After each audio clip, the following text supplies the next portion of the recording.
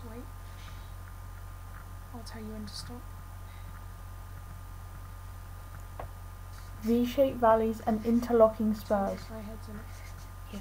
V-shaped valleys are an elongated lowland between ranges of mountains, hills, or other uplands, often having a river or stream running along the bottom. Interlocking spurs are the outcrops of land along the river course in a valley. The river course will follow the path of least resistance, examples fewest obstructions. For this reason, the river will follow a meandering course between the interlocking spurs, as it cannot laterally erode them. As a result of the potential energy as well as its kinetic energy, the river cuts vertically into channel. This creates initially a deepened channel as a result of hydraulic action and abrasion. Solution may also be present if the river cuts down to the bedrock layer.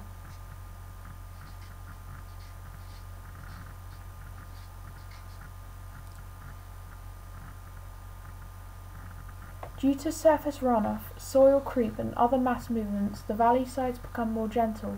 Weathering processes may also aid this breaking down of the valley side. Rivers will always choose to take the most efficient route downslope.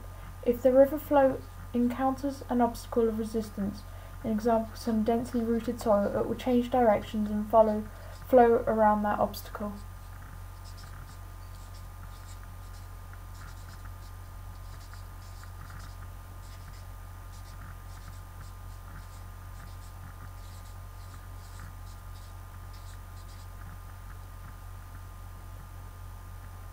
In doing so, it preserves energy and takes the most efficient route.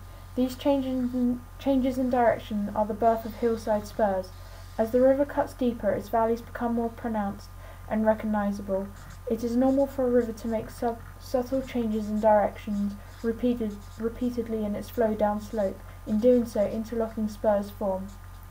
An example of this is the Upper Nidderdale in Yorkshire. This is used for hiking, walking, agriculture of animals.